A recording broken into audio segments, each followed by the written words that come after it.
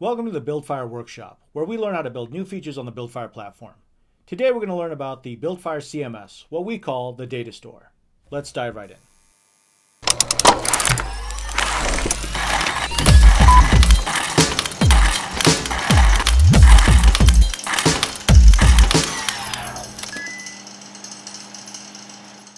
So today what we're going to do is start on a project that'll give us a series of tutorials of how to use BuildFire and all the different SDK features that we have and MBAS features that we have. So what we'll do is we'll start with a simple project and make it more and more complex so we can use more and more features.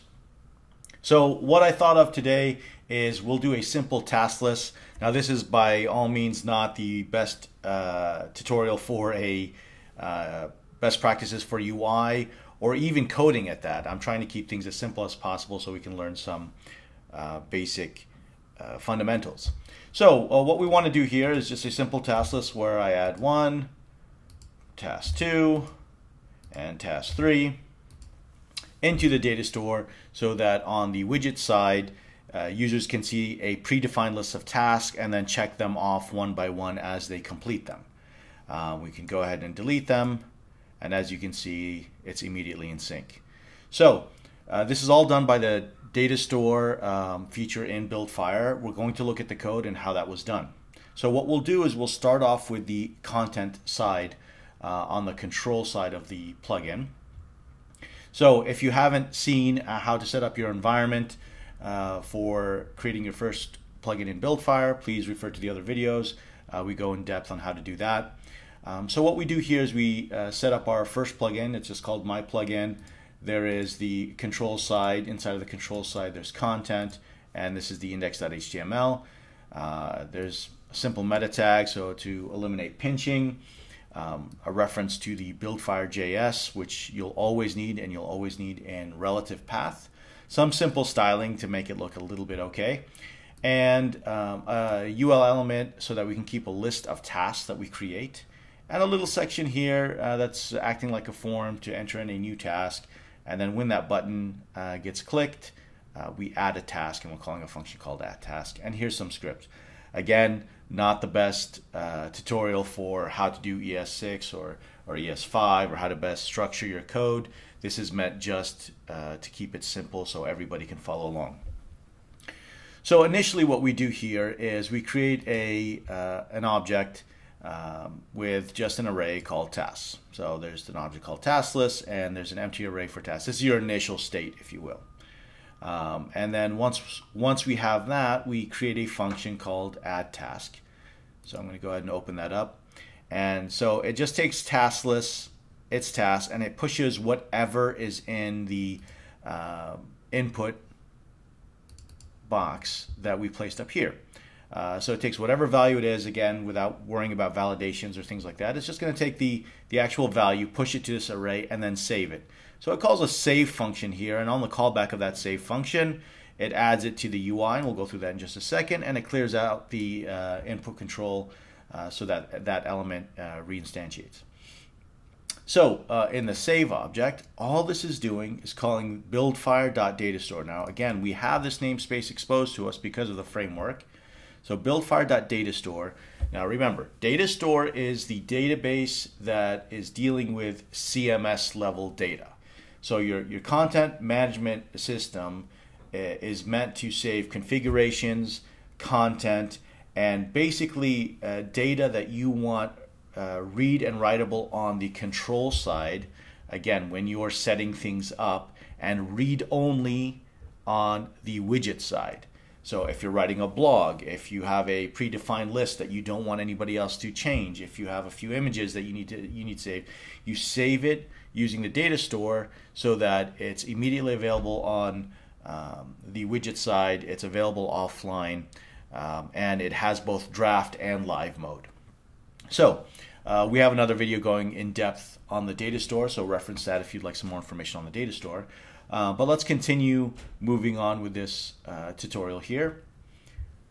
So buildfire.datastore.save, I'm saving this list up here, and I'm passing it into the tag, and now think of tags in Datastore like a name of a collection or a name of a table that you have in your database. If you give it nothing, what BuildFire does is it defaults it to a quote-unquote primary.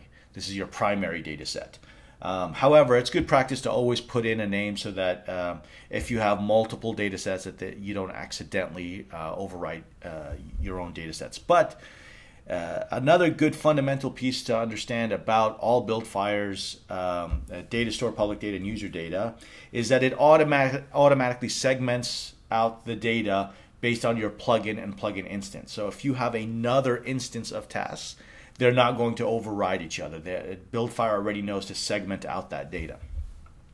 Now, once a save occurs, it's going to call back the callback. The callback here is basically handling if there's any error, logs it to the console, otherwise puts it in the UI. So let's take a quick jump there just to see what we did. So add task to list.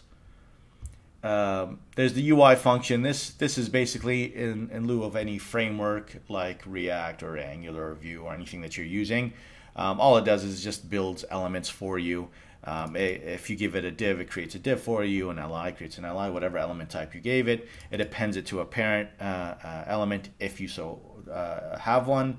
It injects an inner HTML if you pass it along anything, and then it gives it class names if so. So this is a really quick hack for building a UI. This you'll see in a lot of my examples.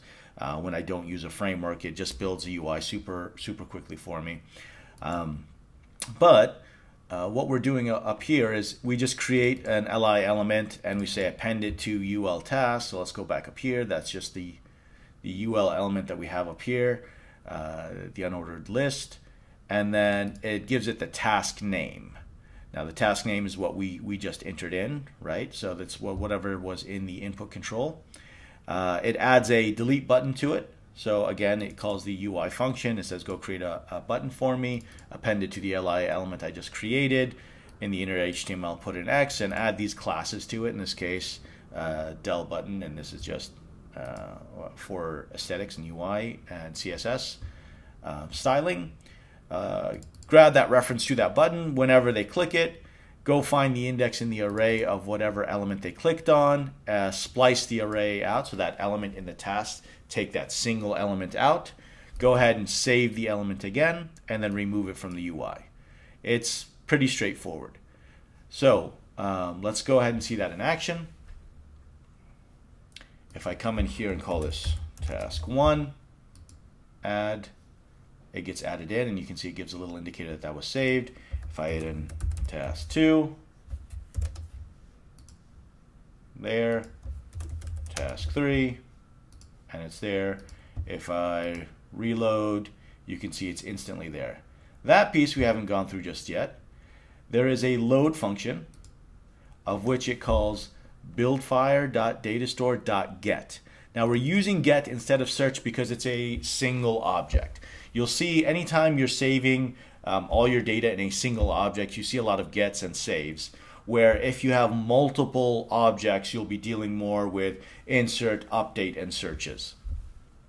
But because it's a single object, save will save to the first object it finds. If there isn't any, it'll create one, and get will get you the first object it finds. Again, whenever you're dealing with a single object, you'll see a lot of gets and saves, and this is true as well with user data and public data, and for Datastore as well. So Datastore, if you're dealing with multiple objects, multiple rows, if you will, in a database, you'll do a lot of inserts, updates, and searches.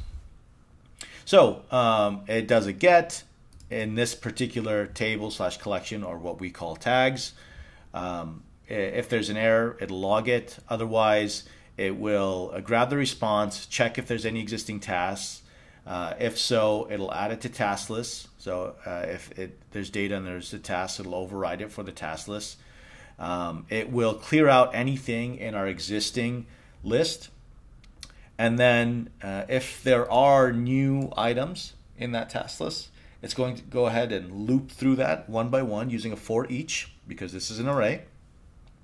And for each element, it'll call what we called here before, is adding it to creating LIs for that unordered list. So That's all fine and dandy, but when did load actually get called? It just gets called right at the very bottom here. So just clean this up a little bit. You have your object, add task, save, load, add task to the list, which is basically rendering it. This is a little helper class to create some UI. And right when you load, just go ahead and load the data here. So this is how we're seeing this. Anytime I refresh, you'll see it automatically load here. If I go task 4, it gets added in. Now let's take a look at the delete portion that we added in here again. So whenever we're rendering the list, remember the delete button on click. It's going to find the index. Basically, it's again very simple, just matching up the name of the tasks. If it found anything, it's going to splice the array and resave it. So let's go ahead and give that a test. So it's 1, 2, 3, 4. Let's go ahead and delete 4, and that's done. Let's reload just in case. And again, just as simple as deleting it and saving it again, and we're done. If we were dealing with multiple objects, you would do the buildfire.datastore.delete. Now, the next part is once we have all our data set up on tasks here, this again being read and write, and the widget side being read only, we want to load the list of tasks here, and the intention is eventually these are all grayed out until you click them and they turn green, being complete, complete, complete. Once it's fully complete, you finished your task list. The idea is not to manage your task list, but to manage what tasks got completed or not. Again, just for the sake of this tutorial. So as you see, I'm deleting 3 here, and it's immediately gone there. Delete, delete, it's immediately gone. Let me add task 1 back in, and you see it immediately comes back. So that's synchronization. Again, we went over this in a previous video, but let's see how we did that again now. So if I close all these out, close out the control section and go to the widget, we go to widget. Let me just clean this up a little bit. On the widget side, again, this is just good for mobile devices. Referencing the script relatively speaking, again with a relative path with BuildFireJS. If you go into the style just cleans up the UI just slightly. There's an H3 tag with the tasks and then the list again. So we have a function called load. It's being called at the very bottom here. Let's open that up. So it has buildfire.datastore.get, the same name of the collection that we used in the control side. It knows that this control is linked to this widget, so it'll pull the same data set. However, if I try to save or insert or update, it will fail on the widget side, saying that you don't have the proper permissions. But whenever we're doing a read, it comes back just normally. If there's an error, log it. Otherwise, go ahead and render tasks. Open up render task in a similar fashion. It's just saying, hey, grab the list that we have on line 36, clear it out. If I have any tasks in the array, go ahead and loop through it through a for each and add tasks to list. Let's open that up. This is much simpler since we don't have a delete button, but it's basically saying use the helper class to render a li appended to my list and then insert in the inner HTML the task name. And that's pretty much it. Now, the biggest variable that we saw is right here. In the load function, we've added another piece. Now this could be outside of the load function as well. It's just neater inside here. BuildFire.datastore.onUpdate. So this, think of this as an event that's being triggered anytime an update occurs on this data set.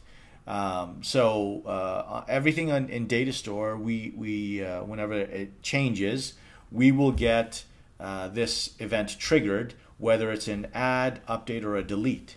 And all I'm doing is saying go ahead and re-render those tasks, just like we rendered those tasks on the initial load. If there's any update, go ahead and re-render that.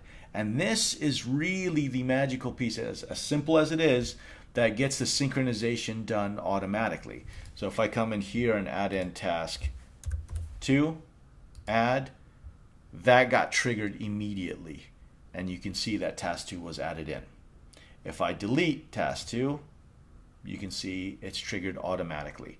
So instead of doing a full reload every time and calling the database and polling the database to see if anything has changed, this will get triggered. So this is a very useful piece of code anytime you're dealing with the data store, so that you can track and listen into any events, specifically the onUpdate event, so you can re-render or partially render your widget whenever it's done. So the next step that we're going to take a look at is how a logged in user can keep track of what tasks they've accomplished and what they haven't. So we're going to be dealing with the user data database as well as authentication in the next few episodes. So hopefully this helped you better understand an implementation of the data store, and take a look at the next episodes for user authentication as well as user data. Thank you. If you like this video, don't forget to like, comment, and subscribe to keep up to date with our latest content. If you do so, you'll also be entered into a raffle where you can win some BuildFire merchandise. Thanks for watching.